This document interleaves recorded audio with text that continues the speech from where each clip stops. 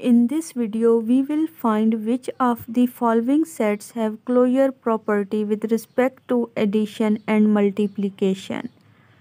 In first one, the set contains just one element, that is 0, and in the second question, the set contains an element which is 1.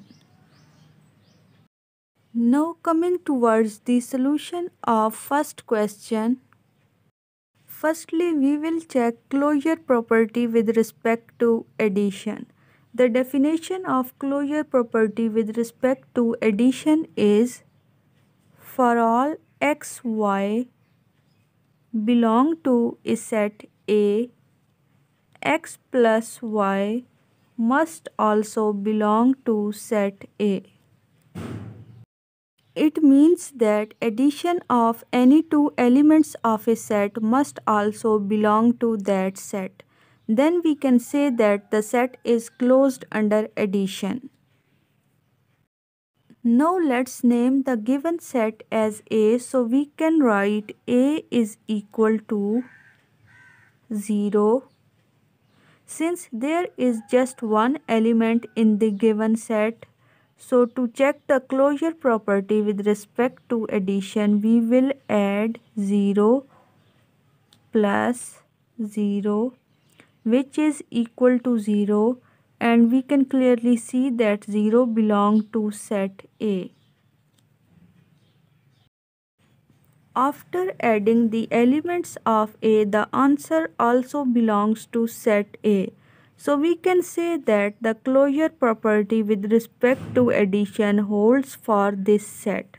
So we can write set A, which is equal to 0, has closure property with respect to addition.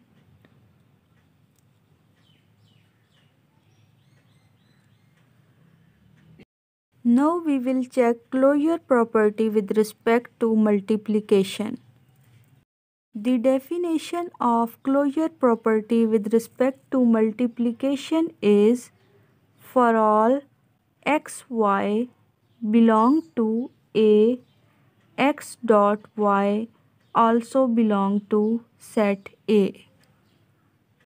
It means that for all elements x, y belong to set A, their product must also belong to set A.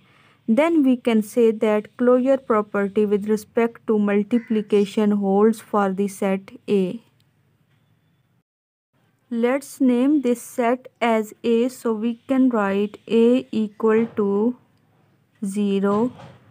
Since there is just one element in this set, so we will multiply 0 with 0. And 0 multiplied by 0 is equal to 0, and we can clearly see that 0 belongs to set A. After multiplying the elements of set A, we can clearly see that its answer is also in set A.